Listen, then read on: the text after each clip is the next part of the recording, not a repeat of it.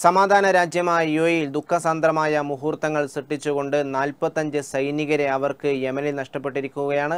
ഇതുമായി ബന്ധപ്പെട്ട് നമ്മോട് പ്രതികരിക്കുന്നു പ്രമുഖ മാധ്യമ പ്രവർത്തകൻ ജയ്ഹൂൺ ദുബായിൽ നിന്ന്. മിസ്റ്റർ ജയ്ഹൂൺ, ചരിത്രത്തിലെ വലിയൊരു തിരിച്ചടിയാണ് ഇപ്പോൾ യുഎഇക്ക് യമനിൽ ലഭിച്ചിരിക്കുന്നത്. അവർക്ക് 45 സൈനികരെ നഷ്ടപ്പെട്ടിരിക്കുന്നു. ഈ ഒരു പശ്ചാത്തലത്തെ താങ്കൾ എങ്ങനെ നോക്കിക്കാണുന്നു?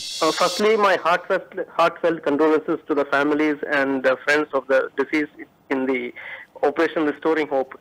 അതായത് 45ഓളം UAE പൗരന്മാരാണ് ഓപ്പറേഷൻ റിസ്റ്റോർ ഹോപ്പ് എന്ന ജോയിന്റ് ഒരു ഓപ്പറേഷനായിട്ടുള്ള എല്ലാ ഗൾഫ് രാഷ്ട്രങ്ങളും തമ്മിൽ ഏർപ്പെടുത്തിയ ഒരു ഗൾഫ് റിസ്റ്റോറേഷൻ ഹോപ്പ് എന്ന ആ ഒരു പദ്ധതിയെ പിന്താങ്ങുന്നത്. അവിടെ 45 UAE പട്ടാളക്കാരാണ് അവിടെ മരണപ്പെട്ടിട്ടുള്ളത്.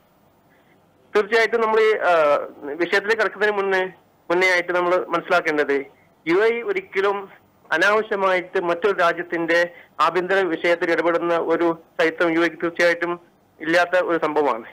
UAE എന്ന് പറയുന്നത് എപ്പോഴും സമാധാനത്തെയും നമ്മുടെ സുരക്ഷത്തെയും വളരെ ഗൗരവത്തോടെ കാണുന്ന ഒരു രാജ്യമാണ്. ദുബായും അബുദാബിയും ഷാർജയും എല്ലാം ലോകത്തിലെ one of the safest and most piece loving പട്ടണങ്ങളായിട്ട് പരിഗണിക്കപ്പെടുന്നതാണ്. International community UAEയുടെ ഇതുവരെയുള്ള എല്ലാ നിലപാടുകളെയും വളരെ ബഹുമാനത്തോടെയാണ് അംഗീകരിച്ചിട്ടുള്ളത്. യമനിലുള്ള വളരെ സവിശേഷമായ ഒരു അവസ്ഥയാണ് ഇപ്പോൾ നടന്നുകൊണ്ടിരിക്കുന്നത്.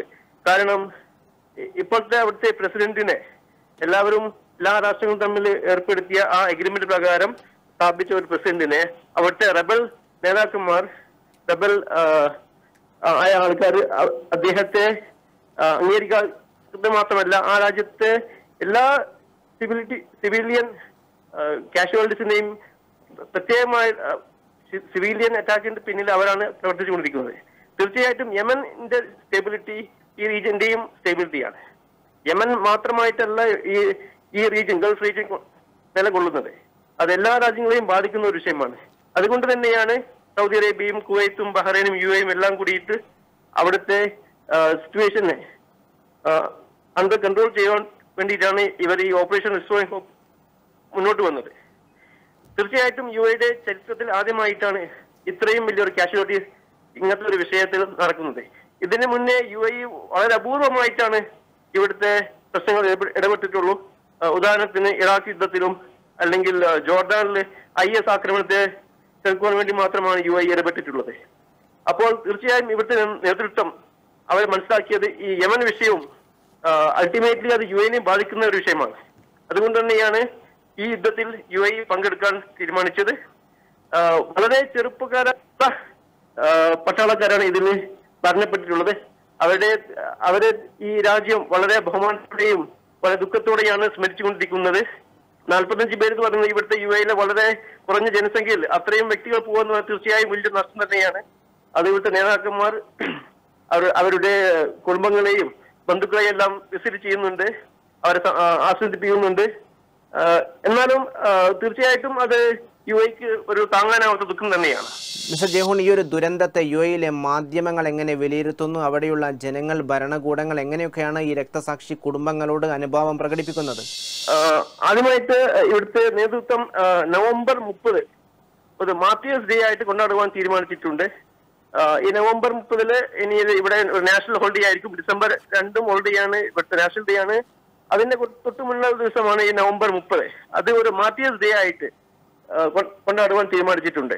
മാത്രമല്ല ഓഗസ്റ്റ് 28 ഇവിടുത്തെ ഇമാറാത്തി വിമൻസ് ഡേ ആയിട്ട് പ്രഖ്യാപിക്കപ്പെട്ടിരുന്നു.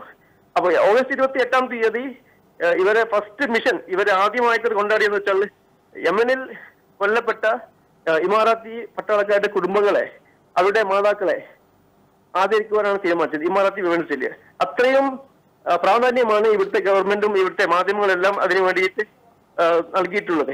മാത്രമല്ല ഈ ഇമാറാത്തി വിമൻസ് ഡേന്റെ അന്ന് ഇവിടുത്തെ മാധ്യമ പ്രവർത്തകർ, ഇവിടുത്തെ ലോക്കൽ ഫോറിൻ ജേർണലിസ്റ്റ് എല്ലാം ഈ മാധ്യമ പ്രവർത്തകർ ഈ ഫാമിലികളുടെ വീട്ടിൽ സന്ദർശിക്കുവാൻ അവർ തീരുമാനിച്ചിട്ടുണ്ട്. അത്രയും വലിയ ഒരു പ്രാധാന്യവും സവിശേഷമായുള്ള ഒരു കാഴ്ചപ്പാടുമാണ് ഇവിടുത്തെ മാധ്യമങ്ങൾ ഈ വിഷയത്തോട് പുലർത്തിയിട്ടുള്ളത്. സർ ജയ്ഹൂൺ, ഈ ഒരു ദുരന്തം UAE ഏതെങ്കിലും തരത്തിൽ മാറി ചിന്തിക്കാൻ പ്രേരിപ്പിക്കുന്നുണ്ടോ? വേണ്ടിയിരുന്നില്ല എന്നൊരു വികാരം ഇപ്പോൾ UAEയിലുണ്ടോ? തീർച്ചയായിട്ടും ഇല്ല. 100% they are still firm on their stand. ഒരിക്കലും ഇവിടുത്തെ നേതൃത്വം അതിൽ നിന്ന് പിന്മാറാൻ വിചാരിച്ചില്ല. മാത്രമല്ല, ഈ മരിച്ചവരുടെ കുടുംബക്കാര് അവർ പോലും പറയുന്നത് ഇപ്പോൾ ഞങ്ങൾക്കും ഇനി അവിടെ പോയിട്ട് പോരാടുവാൻ ഞങ്ങൾക്ക് ആഗ്രഹമുണ്ട്, അതിൽ പങ്കെടുക്കാൻ സാധിക്കാത്ത ദുഃഖം പോലും അവർ പ്രകടിപ്പിക്കുന്നുണ്ട്. അപ്പൊ ഒരിക്കലും ഇവിടെ നേതൃത്വം അതിൽ നിന്ന് പിന്മാറുന്ന കാര്യമില്ല, അതിനുള്ള ഒരു സാധ്യതയും ഇല്ല എന്നാണ് അവരുടെ വാക്കുകളിൽ നിന്നും അവരുടെ എഴുത്തിൽ നിന്നും നാം മനസ്സിലാക്കേണ്ടത്. കാരണം ഇവിടുത്തെ വൈസ് പ്രസിഡന്റ് അവര് ഷെയ്ഖ് മുഹമ്മദ് ബിൻ റാഷിദ് അദ്ദേഹം പറഞ്ഞിട്ടുള്ളത് ഈ നഷ്ടം ഇത് നഷ്ടമല്ല, നമുക്ക് കൂടുതൽ ഊർജവും കൂടുതൽ ധൈര്യവും പകർന്നു തരുന്നതാണ്. ഒരിക്കലും നമ്മുടെ ലക്ഷ്യത്തിൽ നിന്ന് പിന്മാറാൻ ഒരിക്കലും ഞങ്ങൾ തയ്യാറല്ലെന്നാണ് അദ്ദേഹം പ്രഖ്യാപിച്ചിട്ടുള്ളത്. മിസ്റ്റർ ജയ്ഹൂൺ, ലക്ഷക്കണക്കിന് പ്രവാസികളാണ് UAEയിലുള്ളത്. അവർ ഈ ഒരു ദുരന്തത്തോട് ഏതൊക്കെ രീതിയിലാണ് ഐക്യദാർഢ്യം പ്രഖ്യാപിക്കുന്നത്?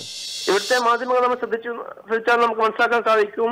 ഇവിടുത്തെ എല്ലാ വിഭാഗ ഫോറിനേഴ്സും, അതായത് ഇവിടെ ഇപ്പോ ലത്തീഫ ഹോസ്പിറ്റൽ, ദുബായിലുള്ള ലത്തീഫ ഹോസ്പിറ്റലിൽ യമനിൽ നടന്ന പട്ടാളക്കാർ those injured in the battle അവർക്ക് രക്തം ഡൊണേറ്റ് ചെയ്യുവാൻ വേണ്ടിയിട്ട് 300 യൂണിറ്റോളം അവര് ഡൊണേറ്റ് ചെയ്ത് കഴിഞ്ഞു. എല്ലാ വിഭാഗക്കാരും, എല്ലാ പാകിസ്ഥാനികളും, ഇന്ത്യക്കാരും, സൗത്ത് ആഫ്രിക്കൻസും, ജർമ്മൻസും, ലോകത്ത് എവിടെയും ഇല്ലാത്ത 100 കണക്കിന് നാഷണാലിറ്റീസ് വസിക്കുന്ന രാജ്യമാണ് UAE. ഇവിടുത്തെ എല്ലാ വിഭാഗക്കാരും വളരെ ആവേശത്തോടെ തന്നെയാണ് ഐക്യദാർഢ്യം കാണിക്കുന്നത്, പ്രകടിപ്പിക്കുന്നത്.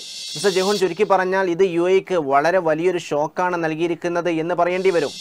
ഏത് യുദ്ധത്തിലും അതിൻ്റെതായ കാഷ്വാലിറ്റീസ് ഉണ്ടാവാം. പ്രത്യേകിച്ച് യുദ്ധം എന്ന് പറയുന്നത് ഒരു രാഷ്ട്രീയ വിഷയമാണ്. രാഷ്ട്രീയ വിഷയത്തിൽ എപ്പോഴും ഒരേ അഭിപ്രായം തന്നെ എല്ലാവർക്കും ഉണ്ടാവാൻ നിർബന്ധമില്ല. ബട്ട് ഓഫ് കോഴ്സ് UAE സംബന്ധിച്ചിടത്തോളം UAE ഒരു 35 years പ്ലസ് എന്താ പറയുക വയസ്സുള്ള ഒരു രാജ്യമാണ്.